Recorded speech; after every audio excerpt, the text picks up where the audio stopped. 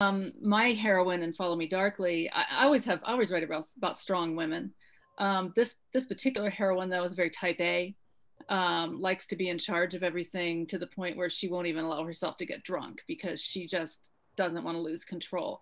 So coming up upon this alpha billionaire guy who also is very controlling and in all aspects of his life, they butted heads.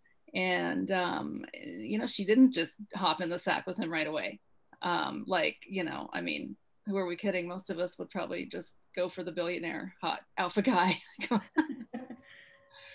I mean, I found it absolutely fun to write this book. These two characters, I have two more books in this series where I get to explore these characters further. And actually, I've already written both of them. And this was one of the most fun, exciting series I've worked on in a while. So can't beat the alpha billionaire, I'm telling you. It was really, the power dynamic is really what started the whole series. I had actually been looking through book titles and looking through books, and I thought I'd seen one that was said The Billionaire's Prince. And I thought, well, what's that? That must be a male book. And I realized very quickly as a lifelong feminist with a lot of shame that I had assumed the billionaire prince, that the billionaire had to be a man. And that is where all this entire series and this whole thing came from, that the assumption that the billionaire had to be a man. And so I quickly said, what does it look like when a woman is the billionaire? When she has the power, what does that power dynamic look like? And what does it look like when a woman is that has that many resources and is that empowered to make decisions? How does she do it differently than a prototypical? Obviously, all of the characters we're writing, we try to make them unique in their own, but how does a woman with a billionaire, and she's self-made, so it's not an heiress, it's not a person who's grown up with this kind of money and resources, how does it look different when a woman does it, when a woman has that kind of power? And that's really what drove the entire series, is how does it look when a woman does it? And again, when she's paired with an equally, not equal, but also a powerful, confident man who the one thing that never comes into play with the power dynamic of these two people is her power. They have lots of problems. There's a ton of angst in my books, but one of the things he's never threatened by is her innate power. That's something that generally really turns him on, but there's always lots of other complications beyond that. So yeah, the power dynamic there with Billionaires was exactly what drove this whole thing. What's it look like when a woman's got it? I think she actually kind of usually does it better.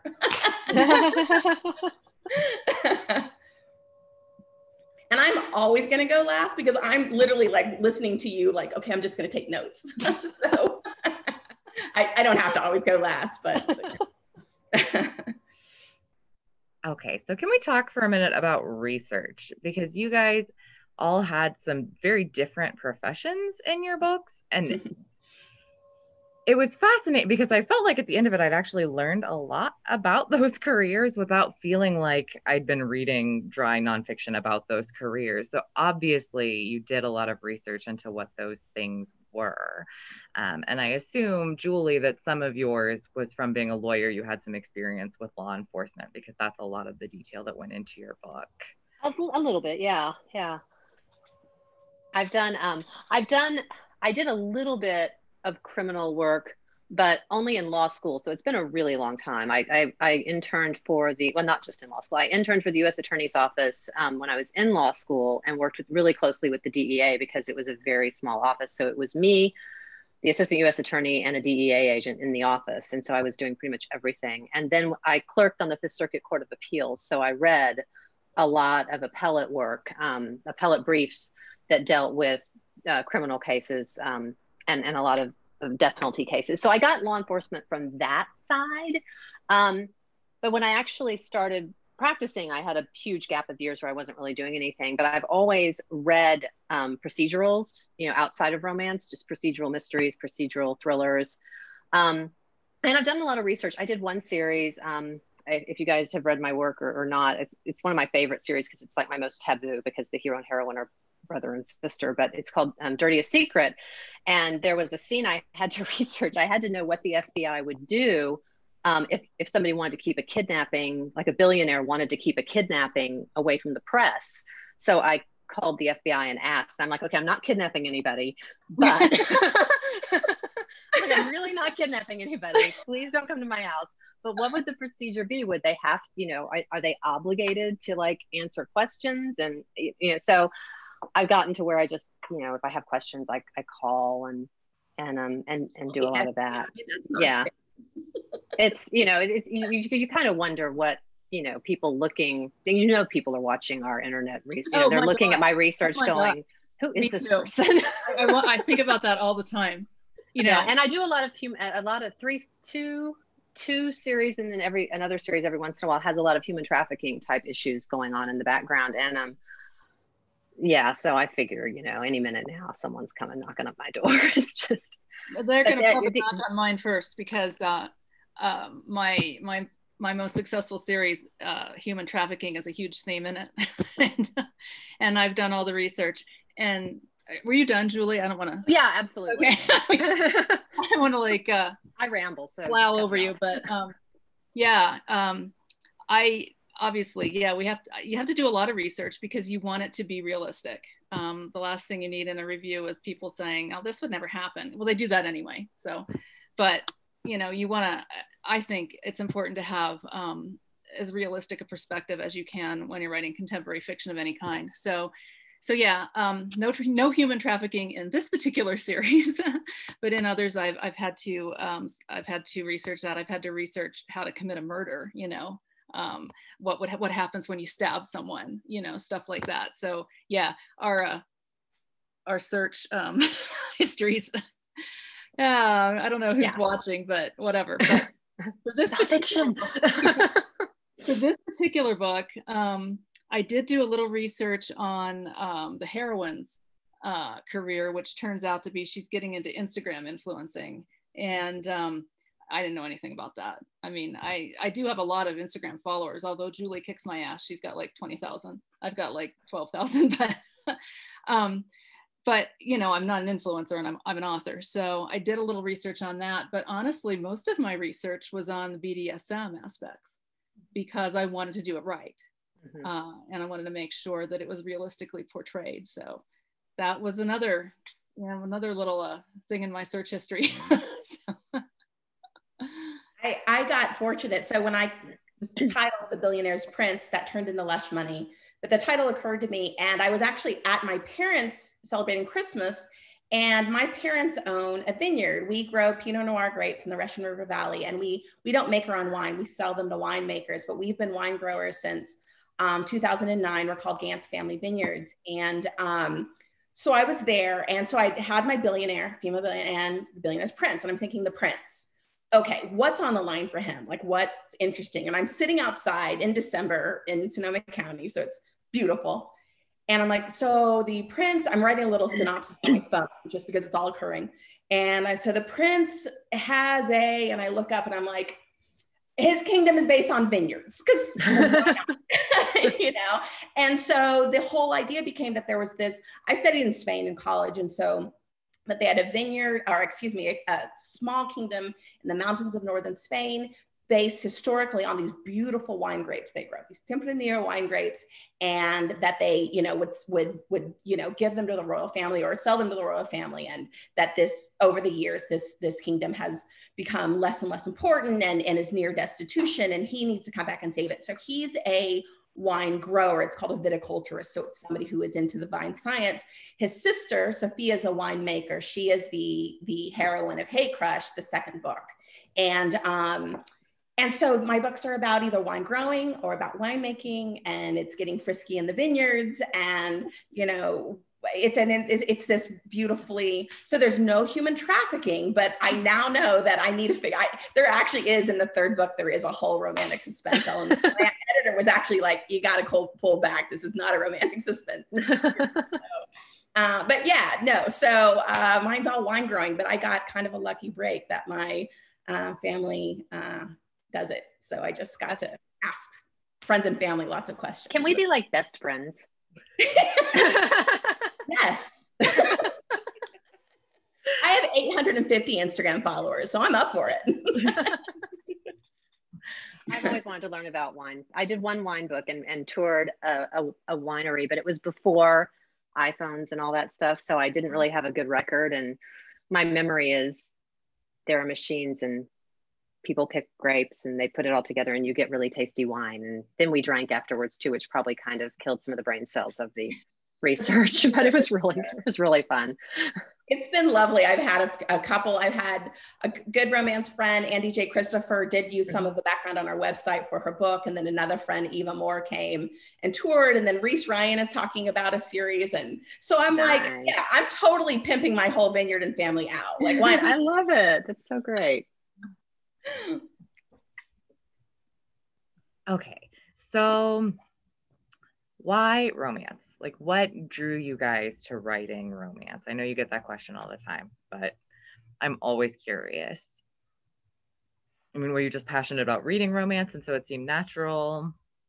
I will take the pressure off and just go ahead and answer first this question. I've been a romance reader since I was in the 6th grade, and voracious reader in the 8th grade. I moved to San Francisco and there was a massive mean girl situation. And the only thing that allowed me mentally any release from just kind of the mean girls was grabbing a romance book and taking it in my room with a bag of Ruffles. And that's what I would do for the next 6 hours. Because the thing about situations that are difficult to get out of is a lot of times you can't change them. You just have to bear them. And I understood that in 8th grade, that I needed to bear the situation. And romance novels were the one thing that provided self-care and that level of release. And so was a fan all the way through high school and college, became a journalist, but wasn't talking about it and wasn't proud of my romance reading. And it was my mid-20s, and I don't know what did it, but finally I was like, this genre is so valuable. It is so inspiring. It is so much about the woman's journey and her right to find pleasure, her right to find self, her right to find a mate who respects her and values her pleasure. And at that point I was like, I'm not ashamed of this anymore. And so I've been writing since my mid-20s. I didn't publish until my mid-40s, but I am just an enormous champion of the genre, as pleasure and escapism, self-care being something that's incredibly innately important to people. So that's why. I'm gonna agree with you on well, pretty much everything. But I want to talk about the stigma that is associated with romance. And I choose to look at it another way because I don't really care. I am proud of what I do. I've had, I'm Julie and Angelina, even, I'm sure that you've had emails from readers who have been moved by your books. I had one reader say one of my books saved her life, which I think is a pretty powerful thing. Mm-hmm. And I get asked this all the time. What do you do about the stigma of romance? I'm like, I don't care about the stigma of romance. I'm proud of what I do. Romance is the best-selling genre of fiction in the United States. So we must be doing something right. And to get back to your question, Anna, why romance? I have been reading romance since I was in middle school, and I'm going to show my age here, but I found the old malt shop romances. Do any of you guys remember those? You're probably not as old as I am. They were written in the 40s and 50s by Rosamond Dujardin and Anne Emery and Betty Cavana. I fell in love with those in middle school. And then a friend of mine brought in a couple of those old Harlequins. And back then they only had the regular Harlequin romance. Remember the colorful covers? And so then I got hooked on those. Then I read a classic, Forever by Judy Blume. Have you read that one? Classic. So I've been reading romance forever. And I wasn't sure when I started my writing journey. I've wanted to write seriously my whole life, but I didn't actually get serious about it until about 2008. And I started writing a sci-fi, or not a sci-fi, a fantasy YA story featuring my children and my nieces. That was kind of fun. And then I picked up a Nora Roberts book for a plane ride. And I hadn't read romance in several years at that point. I picked up a Nora Roberts book for a plane ride, and I totally fell in love all over again. I was like, you know what? This is what I need to be writing. So I switched over to romance, and that's what I write. I came late to romance. I used to live, I've read everything for, just anything that was sitting around the house or whatever, I would read it. My grandmother had Agatha Christie and Greek mythology, and I would spend summers with her, and that was pretty much what I read. And so I read everything, and I'd go to the library, and the library behind our house when I was in sixth grade, sixth, seventh, and eighth, was in a strip shopping center, and they alphabetized the books. They didn't divide, except in fiction and nonfiction was the only division. So you weren't like looking for kids' books, you were just looking for books. So I never really thought of books in genre. So I say that I didn't read romance early, but I'm sure I did read some, but I just didn't think of them as romances.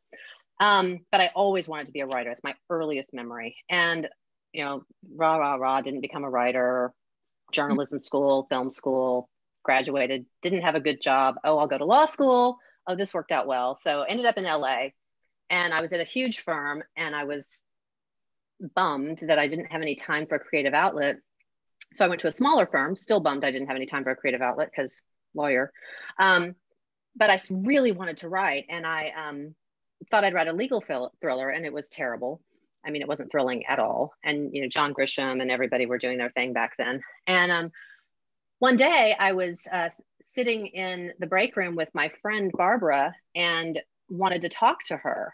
And she was like, "Don't talk to me, I'm reading." And I'm like, and she's like, "Here, read a book too." And she pulls out of her tote bag, one of Julie Garwood's books. And I wish I could remember which one it was, because I literally glommed every single one of them like within a week.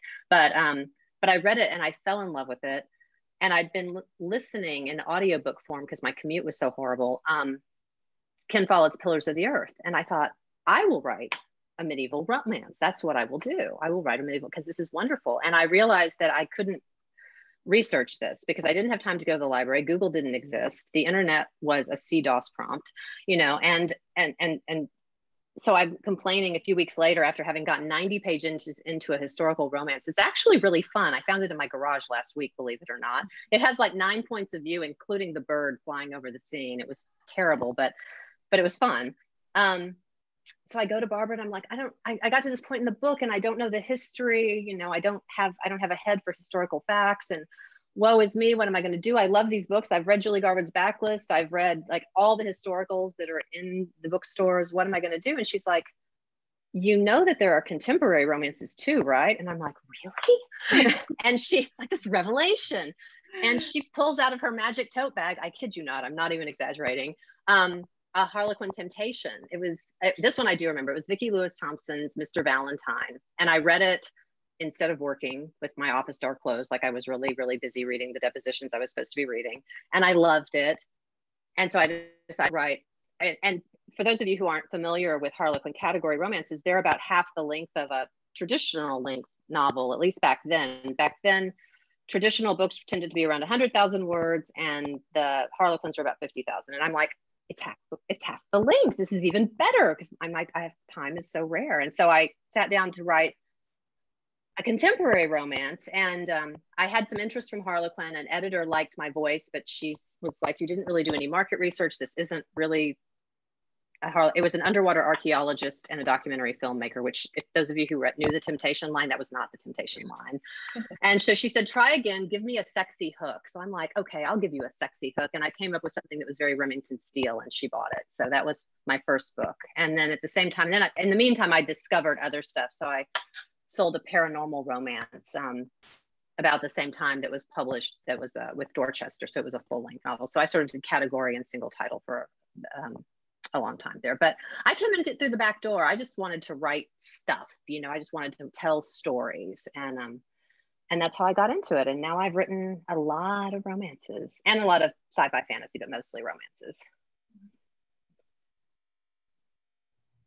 Okay, so all of these series are contemporary and none of them are done. So I assume you're all working on the next books at this point.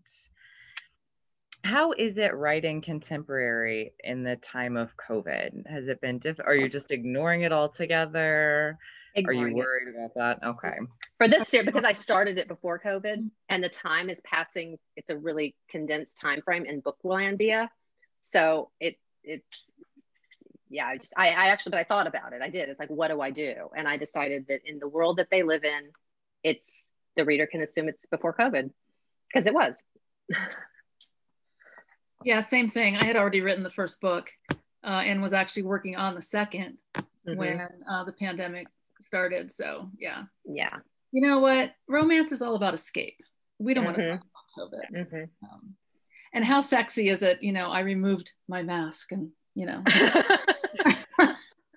I don't want to go there. So I'd written the third book, and in for edits, my revision was like, it's too heavily romantic suspense. We need to pull back a little bit on that because, again, it's not a romantic suspense series. And I understood that. And so I'm in the midst of revisions now. But what I really was able to glom on is taking my hero and making him a little bit less angsty. And what I told my editor was, he can provide comfort. Like I can see the revisions pretty clearly because this hero can comfort me during the pandemic. The idea that this book is going to be coming out when we're unfortunately probably still going to be in this mess, and that he can provide that he's this big, strong guy who's going to come save me from the pandemic. And that if I feel that way about him, my readers are going to feel that way. And she was like, no, that's great. You've got a great vision. And she said, but just to be 100% clear, he's not actually saving anybody from the pandemic. That's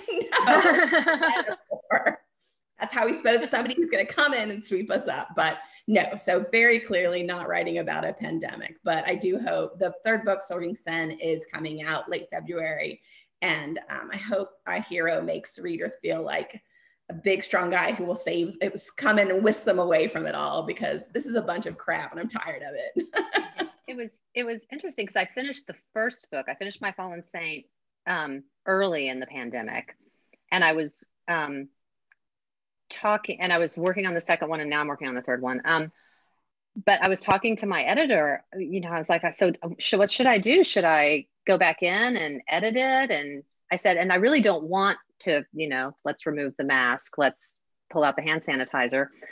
So I was like, should I just drop a reference that they're going to a movie and it's, I don't know, Guardians of the Galaxy. So I'm, dating it at a certain time. And her takeaway really was, no, you've never said it's year whatever. So just, readers are just living in a time and a place and a universe where that's the world that you live in. But I have to say, I don't know about you guys, but I get squidgy every time I write people shaking hands now, It's like, I just like, no, don't do that. I've never been a fan of shaking hands anyway. I've always thought it's like, why do I want to do this weird, strange ritual? Or kissing, people that you barely know, the air kissing. I guess I'm very monk that way, but I feel that way about hugging. There are huggers out there, and I'm not a hugger. So I'm not a hugger either. And then I feel bad about not being a hugger, but now I don't have to anymore. There you go.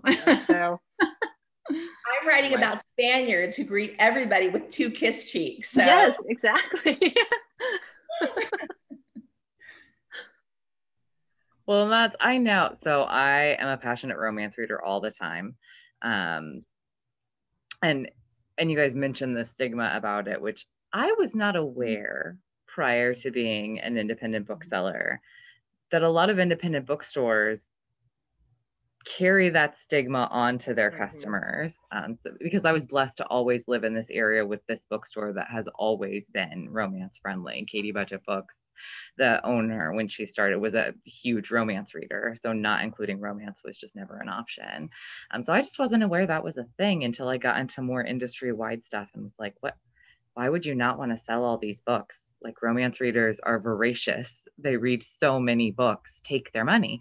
But I particularly have loved reading romance during the pandemic because of that escape, right? That it always is that way. It kind of takes you away to this gorgeous other world where you can just like be in that for a while. There was a very well-known independent bookstore in a town that I live sort of close to. And I went in when Release Me came out, the first Damien Stark book. And it had been on New York Times multiple weeks, USA Today multiple weeks. And we'd gone in so I could sign some copies there because we figured they would have it, and they didn't. And so I went up to the customer service desk and I'm like, do you guys, and they have a small romance section, but it's very small. And I asked, do you guys, and also I was local, right? So, and they carried my Demon Hunting Soccer Mom series back in the day, which is not romance. And so I went up to them and I'm like, can you look this up? Maybe it's sold out. And they're like, oh no, we don't carry that. And I'm like, oh, why not? And they're like, well, because there's it's not super BDSM-y. If you've read it, it's a lot of, the sex is very much an integral part of the story, but it's not hardcore BDSM. So, but they were like, well, we just don't carry that kind of book. Literally beneath him on the ledge was 50 Shades of Grey. I was like, Oh. okay, whatever. It's just like, it's like, okay, if you hit the icon level, I guess it doesn't count anymore. But I was just like, really, and it is, you see that stigma of, well, we're not going to carry those kind of books, wink, wink, nudge, nudge. It's like, really? Because I don't believe that I don't think that any other genre gets as much mail as we do about how we've helped people through hard situations. Or I got so much mail after 9/11. My heroine in the Stark series is a cutter, and I've gotten so much mail from people who've said that, who are cutters or recovered, and it says it's helped them. And it's I don't understand the stigma. I just think it's ridiculous, but there you go. And I do think the fact that you had never heard that is a testament to all the work that so many people have done to get it to this space where that you, obviously very intelligent person, didn't even know that was around, because as a lifelong fan, that's, all I knew was indie bookstores being incredibly hostile to, not just indie bookstores being hostile to romance, but then going into the Barnes and Noble, it was two shelves, always way in the back. And there was a stigma about even being in the aisle. I was buying them in 8th grade at the B. Daltons, and it was, one bookshelf as far in the back as it could go. And the revolution I've seen has just been, and especially in the last 2 or 3 years, how indie has completely embraced it, has been phenomenal. And I'm glad that was an information that you didn't have. That's fantastic. Yes, so lucky. Although we did run into a little trouble at our old location. We had to rearrange some sections because of space issues, where some sections were getting larger and some were getting smaller. And we didn't really think about all the implications of that until we had our erotica section right at the end of our religious nonfiction. And we did get some complaints about that. But other than that, everything's always been great here with that romance. wouldn't bother me, but I guess I can see some people's points of view. It wouldn't bother me either, but whatever. Some little old ladies looking at religion just moved to the next case, and we're like, uh-oh. Like, that is different. That's a different section. Sorry. So, audience, if you have any questions, go ahead and type them in the chat or the Q&A. We are happy to take your questions also. Otherwise, I will continue to commandeer the conversation. I am totally fine with that. I did see my mom pop up in the chat, and I think she invited both of you to the vineyard whenever you're interested. So there you go. You have Oh my gosh. Well, I love wine. It's right there in my bio. Field trip. Yeah, absolutely. Okay, so do you guys remember rather than talk about what got you into romance, because I feel like we sort of talked about that while we were talking about what got you into writing romance, some of the books that brought you in. Have you read anything lately that you really loved? I'm reading The Widow of Rose House right now by Diana Biller, and that is so incredible. It's a great Halloween read. She is a defamed woman, just like society hates her. Her now dead husband just completely demolished her name, and she has come back to New York society in 1920. It's like, what is that era called? Kind of that golden age, that kind of like high society, I guess 1900s. I'm obviously not reading it that closely. Anyway, she comes back to New York society, and she's come to buy a house and this beautiful mansion and renovate it for and to do a book about it, about how home decoration can be for everybody. And the house is haunted. And she comes across this really famous inventor. His whole family is famous, and he's fascinated in tracking ghosts. And so he's kind of the beta, and she's kind of the grumpy one. And he's so tall, and he's so hot. And his name is Sam. And just the descriptions, I think she might have based him on Sam Winchester from Supernatural. And I have an intent. I love that. I think, and I'm totally I have no proof of this, but I think her Sam in The Widow of Rose House might be based on Sam Winchester. So I am so team Sam. Okay. Yeah. I know everybody else is Team Dean. I'm Team Sam. That's me and me. The reflection. That's me and Jensen Ackles. Oh, that's Dean. Yeah. Well, I mean, cool. Nothing against Dean. I love him though.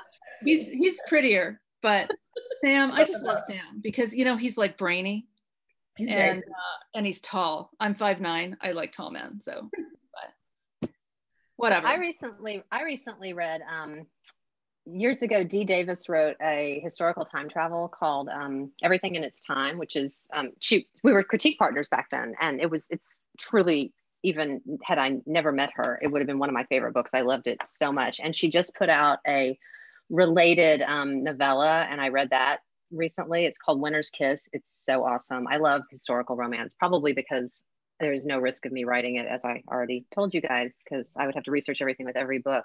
So I love that.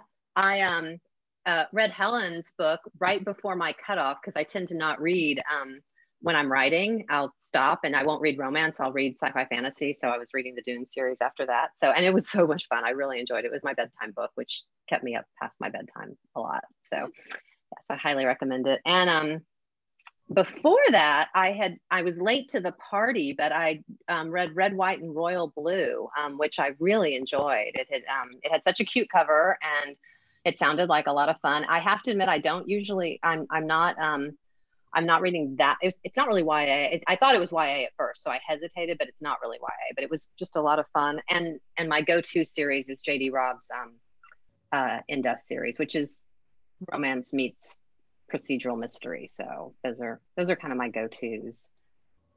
I actually have just made a promise to myself that I'm going to read more, because I love to read. It's a huge escape, but I'm gonna have 9 releases this year, and so I've been working my butt off writing and editing and all this stuff. So by the end of the day, I don't really want to look at any more words. So I've had a couple people recommend that I try audiobooks, and I do. I walk around the house listening to audiobooks, but I tend to listen to nonfiction. But yeah, it's one I wouldn't read without them. I actually started doing some classics on Spotify. I am one of those really weird romance writers who had never read Pride and Prejudice. I have now read it, or rather I've listened to it. It was excellent. It was so good. It was hilarious too. And then I also listened to Jane Eyre, another classic, on Spotify. So that was cool. As far as reading, actual reading, I was able to read an arc of this new vampire motorcycle book called Bane's Choice by Alyssa Day, which comes out in a week or two, and was excellent. If you like vampires and motorcycles, be sure to pick it up. So that was my latest read, and I enjoyed it.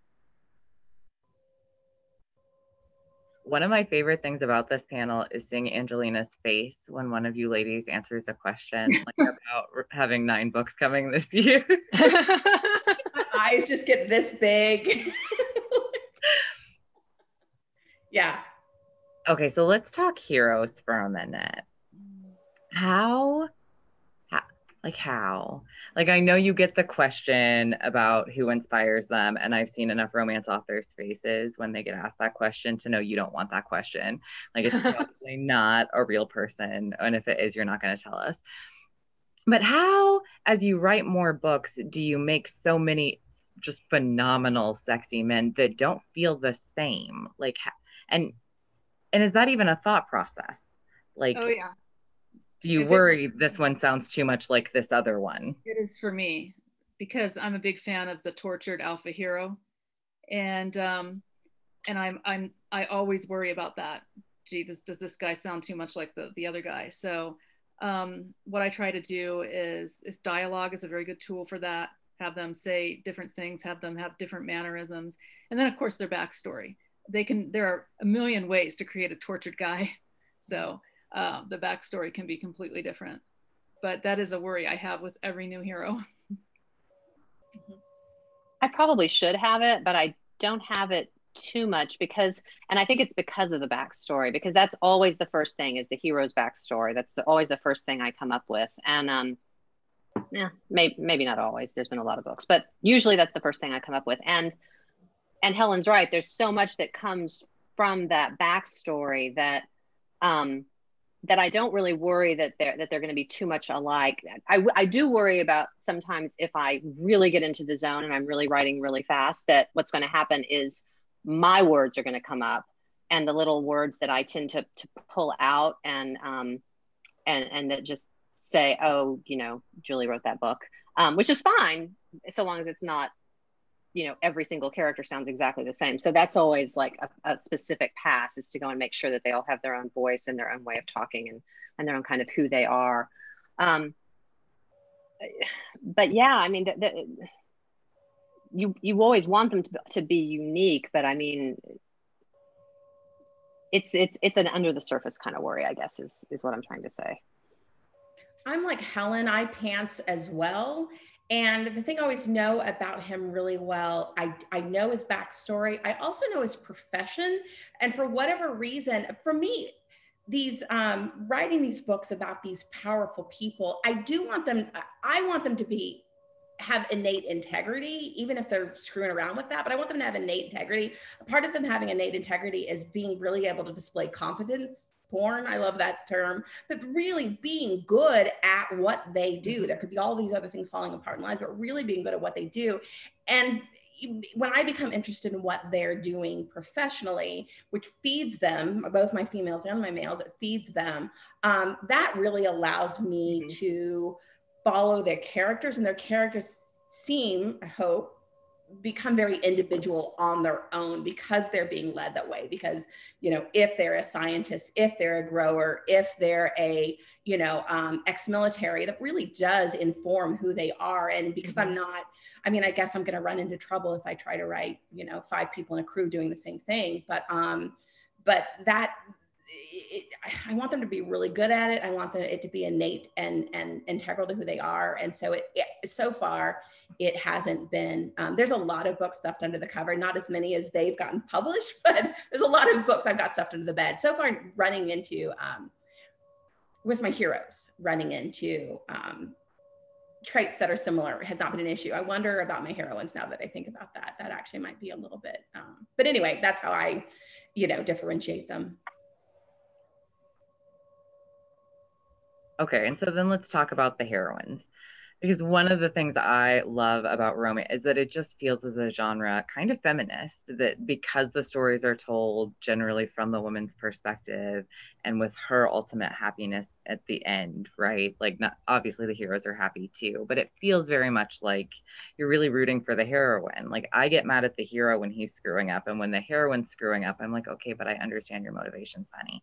So like, is it difficult to come up with different heroines? I mean, Angelina, you sort of answered that already. And I don't, like, Julie, you had mentioned having a heroine who was a cutter and those backstories, because they're the female characters and you probably identify with them a little bit more. Is it harder giving them those hard backstories, I guess? With that story was kind of personal. I have never cut, but I was anorexic. And so it was sort of that whole kind of having that kind of, self-harm issue, dealing with that whatever that came up from.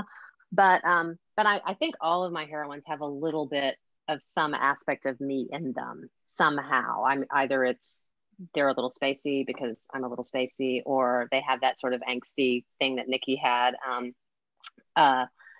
The heroine in the Saint series is pretty strong and determined that she's going to do this, and she's very much going after her goals, which I've always pretty much done my whole life. So I think that if I had to sit down and look at all of my heroines over time, I could probably go, yeah, that's a little bit of me, more so than the heroes. I mean, I think the heroes have a little bit of me too. I think it's impossible to be a writer and not, just like an actor has to put some of themselves into whatever character they're playing. I feel like that's what writers do. Like, we're basically, there's no way I could act on a stage, but I can do it on the pages of a book. You know, I can put myself into those characters and play the parts. But sometimes it's harder to find the heroines. It's like, sometimes when I know just who I want the hero to be of a story, which was what happened with Saint, then it's like, okay, I've got this really interesting guy who's got this story that's going to take 3 books to really reveal it. You think you know what it is, but you don't until we really get to the end. Then who's the woman who's going to match him? And you're sitting there for days going, well, I don't know. It's, you know, and then it's like, oh, okay. and then it all falls together. It's I wish sometimes that I was a little more note card, here's my note card, this is the way it's going to go, and this is the way it's going to go, and I know it all, but it's all very fluffy and mystical and hard to describe. I'm gonna agree with Julie that there's a little bit of me in all my heroines as well, and probably in my heroes as well, but I don't ever actually think of that. But probably, like you said, it's kind of impossible to create a character and not have a little bit of yourself in it. But my heroines definitely, and there's one heroine that I have that is so much like me, except she has blonde hair and green eyes, but she's a lot like me. When people ask me which character that have you written that is the most like you, she's the one I answer. And but even all the other ones, I mean, there's just little aspects. I actually also wrote a cutter in one of my series, and I have never cut either, so it required some research. But yeah, I mean, I think we're women. Puberty, being a woman, it's hard sometimes. And so my heroines really all have a little bit of me in them, and it's not always pretty, but that's okay. I think one of the issues I run into because of the kind of power dynamic I'm playing with is I do get reviews where I love the hero, hated, I hate the heroine's a bitch. I do get the things that people allow our heroes, they don't allow sometimes those same foibles and journeys and power plays for a woman to have. At least some reviewers, it's difficult or some readers, it's difficult for them to, if they don't like the woman, the instant on the page, or see a vulnerability in her that they can kind of bomb into, they don't like them as much. And so I do kind of, manage that a little bit with my heroines. I say that I write alpha heroines and what that looks like, and that it does look different when it's an alpha heroine versus an alpha hero, and that an alpha heroine isn't defined, doesn't need to be defined by, being able to kick ass or having lots of money, that it's kind of an innate strength that she has and how she carries herself in the world. And so that is one of the things that I, is equitable in my heroines so far, and is something that readers enjoy, or some things that they absolutely don't. So, and that's fine, because not one writer is going to be for every person. So no, there's a lot of things that if you ever feel bad, go read my 1-star reviews on Craving. You'll feel a lot better. It's I don't read them, but I tell everybody else, if you feel like you're not going to make it as an author, go read those. You'll feel so much better. But this cracks me up when I get because all my heroes are alpha and tortured pretty much across the board, and so they're not always nice. Okay. And I'll get a bad review that says something like, I really didn't like how he treated her in this scene, and I look at that and I'm like, well, I didn't really either, but he has growth, that scene was integral to who he is. And so, yeah, I mean, you're always going to get haters. It's part of this business, unfortunately. It is something that I'm like, we are writing romance, but we're also writing genre fiction, which you need both, and you need conflict, and you need absolutely. Characters aren't always nice. People aren't always nice, So exactly, and it does infuriate me sometimes that the allowances they give sci-fi and they give mystery. Somehow romance, characters is supposed to be, puppy and roses at the beginning of the page, but again, that's not all readers, and it's easy to take the bad ones too easy to heart. That's for sure. Yeah, I need more. I need my knocks. That's I do. Well, and as a reader, if it was all puppies and roses from the very beginning, that's not interesting. Like, where's the conflict coming from? And if one of your characters is likable all the time, that means the other one has to be a jerk the whole time in order for the conflict. And then why would you want them together, right? Okay, so we did have a question from Celeste. She said, who is your fantasy audio reader for your stories? I had Sebastian York for one of mine. He does a lot of romance. He was awesome. For women, I love Lucy Rivers. Ava Erickson. Who are some more guys I like? Joe Arden. I just got one for my next 3 Steele Brothers stories who I had never heard of before, and he had the sexiest, lowest voice. His name was Troy Duran, I think. I had never heard of him, but when I heard his tape, I was like, oh my God, that's the one I want.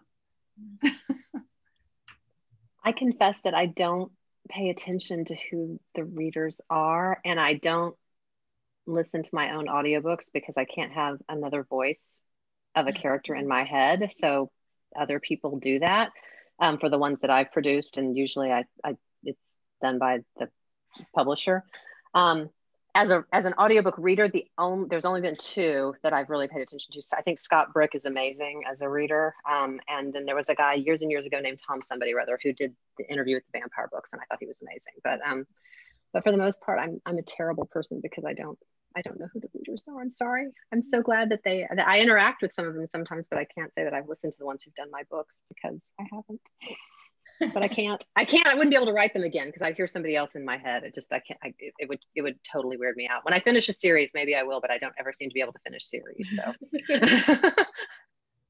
Julie, it's funny you say that because I've had 2 books out. So I've had the same, so that's what I have to go on. But her name is Scarlett Hayes, and she's phenomenal. And there's Spanish in my book, and there's also variety of accents, different levels of accents in my books, whether, and so she modulates that beautifully. She's got this beautiful, not rough, but just this beautiful, deep, female voice, but she does the men so great. But when I read my books and my stuff back, I hear her voice now. And fortunately, she's amazing. And when she, the first book was cold, but the second book, she knew the characters and she knew the world. So she just literally turned it into, it was like I was reading, listening to something new. But so fortunately, that's awesome. Works. Yeah. But I could imagine if it didn't, I'd be hosed.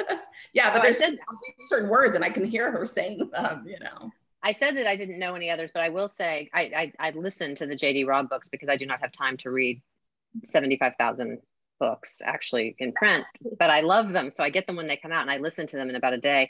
And I cannot remember her name because I'm terrible. But she is amazing. She has become Eve in my head. I mean, she is Eve Dallas. There's just no way about it. She's got a wonderful voice. So I definitely am. I fan over the ones that I listen to, and I will return a book if I can't stand the voice. I've not ever run across a romance one that I haven't been able to stand, but there's been a couple of fantasy books that I've listened to that the voice was just really strange. And so it's definitely important that you have a narrator who has a good voice. I mean, and fits the story. Yes, I have not read the first book in your series yet, Angelina. And so now I'm doing it on audio because you just totally sold me on one. With Spanish in your book. It's like, I really want to hear this.